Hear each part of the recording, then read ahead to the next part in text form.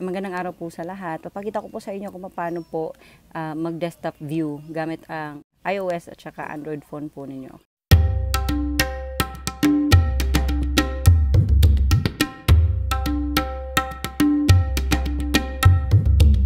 So, common po ito na tanong, madiscarding tawag bahay na kasama natin.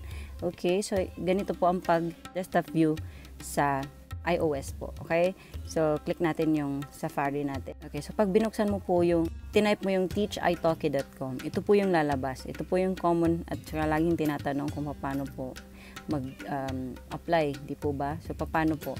Ito po, yung dalawang A sa may bandang kaliwa, click niyo lang yan. Tapos yung drop down niya may nakalagay, request desktop website. Okay? Tapos, ayan, lalabas na siya. Parang ano na kayo, naka-laptop, naka-computer na kayo, ganyan. Start your application. Yun na, para makaproceed sa application niyo po. Okay, ngayon, ito naman po ang kapag Android po yung gamit nyo. Okay? Tapos, pasok kayo sa kahit anumang browser meron kayo. Okay?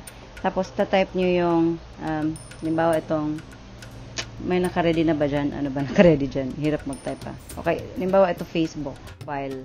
Tapos, pag natin siya sa desktop, ulit nyo yung tatlong dots.